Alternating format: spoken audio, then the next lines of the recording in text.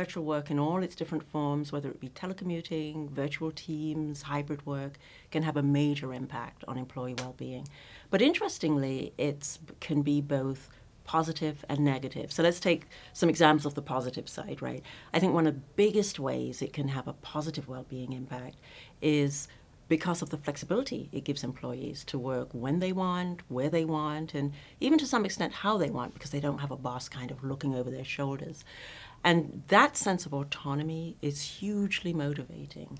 And then, of course, when you can pick your location of work, then you can locate work to your preferred location, close to home, and that allows you to better balance work and family.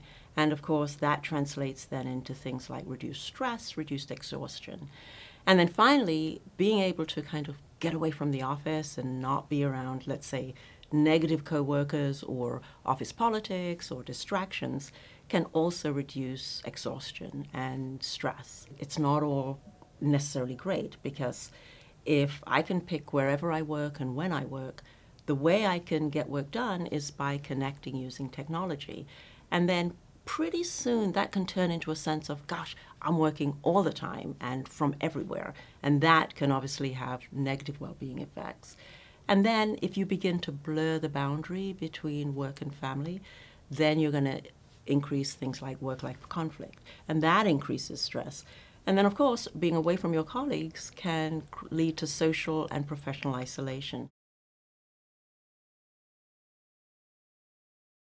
If it can go either way, what determines which way it goes? And so the type of person is definitely a factor. And usually because of, say, by virtue of their personality or their skill set or their personal circumstance, certain people are just better equipped to cope with some of the challenges of virtual work and leverage some of its benefits than others. So let me just give you a few quick examples. If I'm someone who has great self-management skills, I'm very structured, I'm very organized, then I'm going to be able to better use this flexibility that virtual work gives me and this autonomy that it gives me.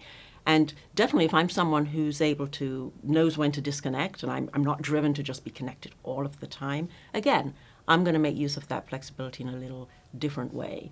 We can also think of the social aspects of virtual work, right? So some people don't mind working on their own. It's okay not to see other people. And some people also are really good socially. They're good at using technology in a really intentional way to kind of reach out and connect with others. And so they're going to deal a little better with some of the isolation impacts. Not all of them are necessarily personalities. Some of them are skill sets that you can learn. So I can learn how to be more self-managing. I can develop strategies, for example, for better managing my work-life boundary.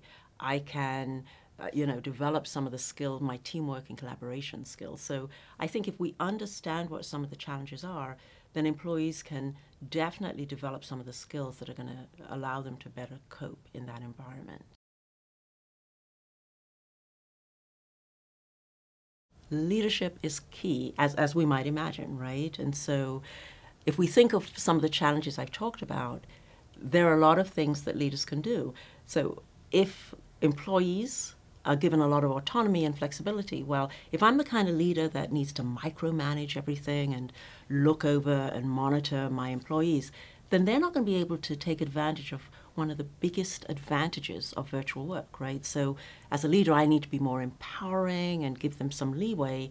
But at the same time, I also need to put some guardrails around that, because we can't just have people running off doing whatever they want, right? And so I've got to set a very clear mission, very clear expectations and norms, right? Leaders can do other things as well.